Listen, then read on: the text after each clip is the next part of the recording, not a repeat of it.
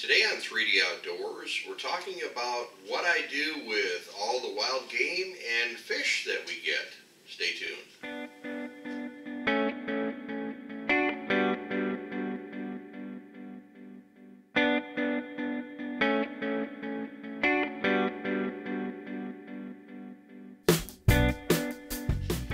Alright, like I said in the intro, I'm going to kind of go over what we do with the fish and wild game that we get. And a lot of people probably think, well, what do you do with all that? I eat it. Fish, I love wild game, all of it. So when I go out and harvest something, it's important to use it. And to me, that's very important. And you see in a lot of the videos when we're catching larger fish, walleyes, bass, whatever the case may be, we put those back. And that way somebody else can enjoy them, and it can also keep the species going. If you're not going to use it, it's just a waste. So why do that? So you'll see us keep the mid-sized fish that are good to eat.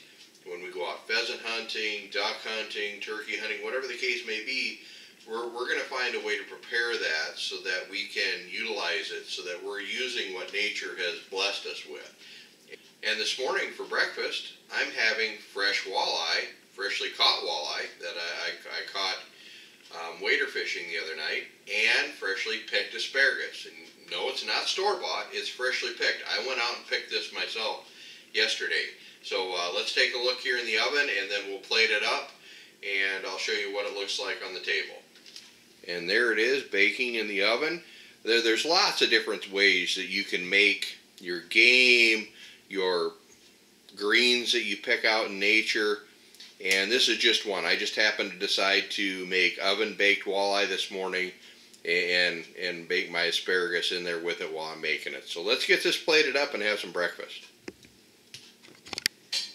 And there you have it, some freshly baked walleye that we just caught the other night, and some freshly picked asparagus that I picked myself. For the walleye, all I did was put it in foil, as you've seen, and put some lemon and some butter with it. That is going to be delicious.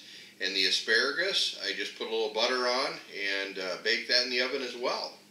So there you go. That's what I do with my wild game and other items that I can pick out in the wild. I enjoy them. That's what they're there for. This is Dan with 3D Outdoors, reminding you to get into the outdoors and enjoy everything it has to offer. See you next time.